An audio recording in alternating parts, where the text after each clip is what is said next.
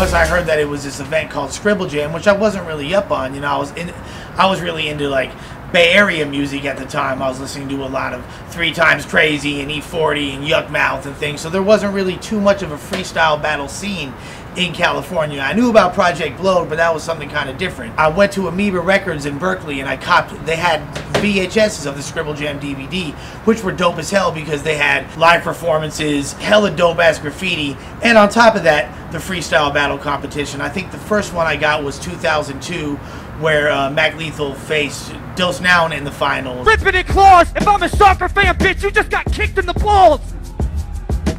Fuck it when I punch it! I'll rap for 30 seconds, then I'll take your throat and cut it! My throat and cut it? You're so whack you shouldn't flow in public! This man is shitty! I'll give you a bus ticket back to Kansas City! Stop shouting, schmuck! I should let you know that your fucking album sucks!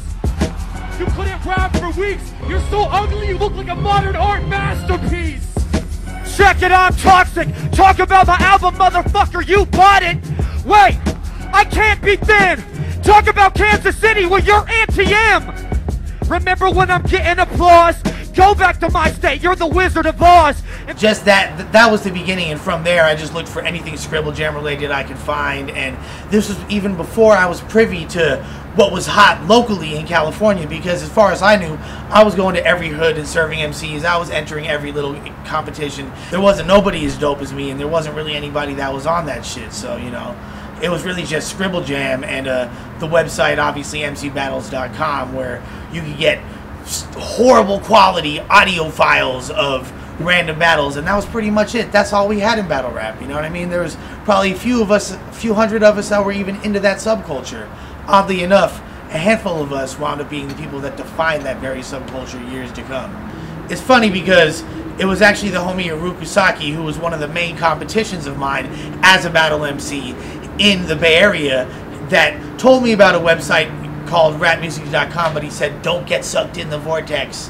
Don't do it, Lush. Don't get sucked in the vortex, because it's a whole bunch of opinions and a whole bunch of crazy shit. Well, needless to say, I went to the Bermuda Triangle of the internet and never came back. I got fucking lost. Rapmusic.com is where I saw where everything was at. I wound up meeting this guy named Philip Drummond, who showed me where, you know, Scribble Jam was at now, and the dope top MCs of the local Fresh Coast scene.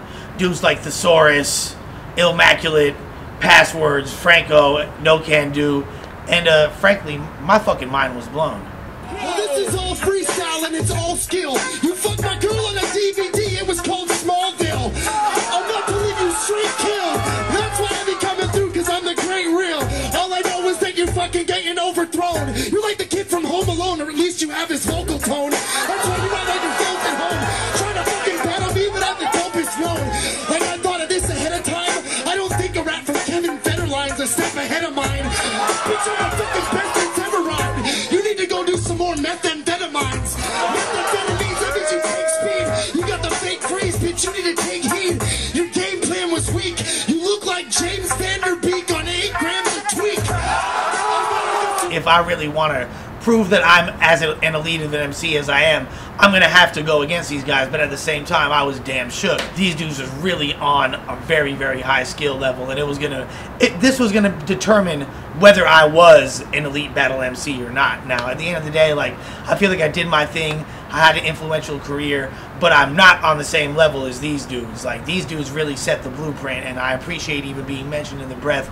I say as a freestyler and as a rapper overall, I got my skills, but as far as, you know, overall battling, like, these were the dudes to beat. To me, like, it was just a part of hip-hop culture, and proving myself as an MC meant having prowess within the circuit of battle rapping, you know, especially I was in a crew, Delinquent Monastery, Delmon crew, you know what I mean? Out of that crew, I was the dude that battled, and somebody had to hold it down, so I never really looked at it as something that was going to be big or not. During the whole 8 Mile era, everybody was like, okay, this is a fad, and that became a frame of reference. My whole goal with battle rap was hoping that it would transcend the 8 Mile, like, oh, it's like that movie 8 Mile, and people would just view it as something that was what it was, which was a dope art form and an integral part of hip-hop culture and just entertainment at large. So it was never like, am I going to see this get big, you know what I mean? It already was what it was, and how could I just make my mark within hip hop through battle rap?